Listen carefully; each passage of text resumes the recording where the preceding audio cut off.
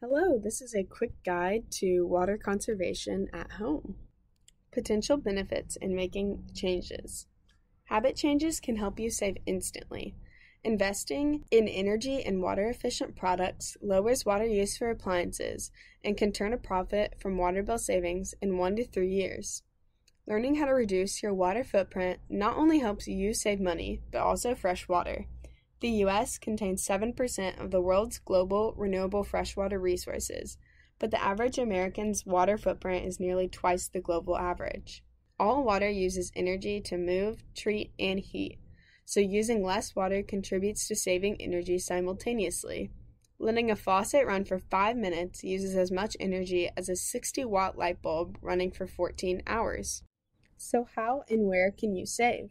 In the bathroom, taking 2 to 4 minutes off your shower saves about 4,000 gallons and $100 per year.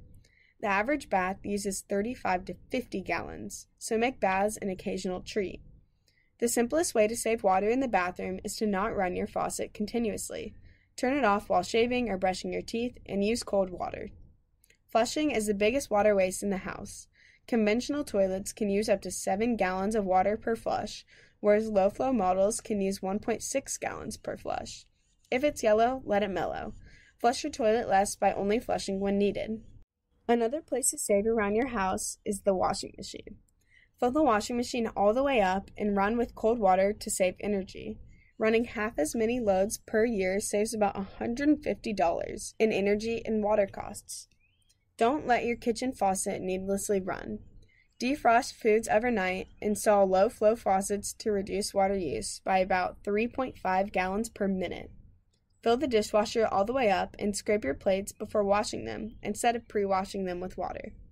Outside, avoid watering gardens when the day is at its hottest hours since the water will evaporate quickly.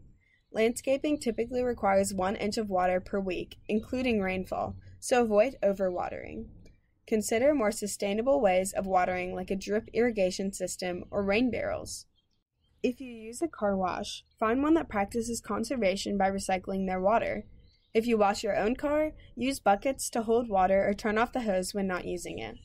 Cover your pool to avoid water evaporation. You can also save indirectly.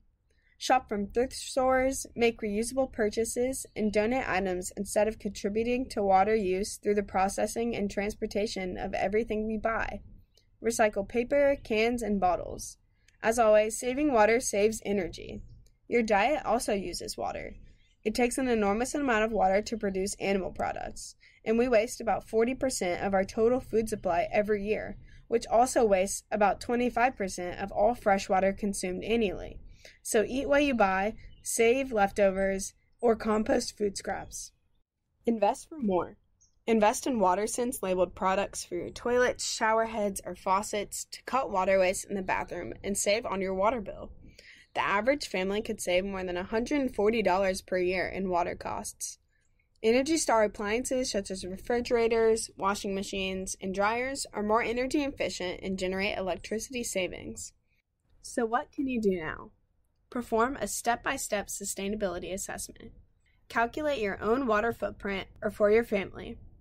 We've mentioned many options for behavioral changes and opportunities to invest for more. However, there are more options and ways to conserve and contribute farther. How much water can you save if you took 2 minutes off your shower? How can you make saving water a habit that will last?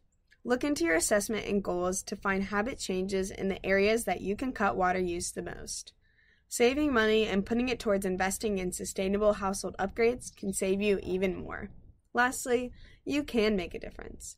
Conserving water reduces demand on your local water supply, which helps make your community more resilient in the face of drought and booming populations. How much could you save if you use water more thoughtfully and strategically?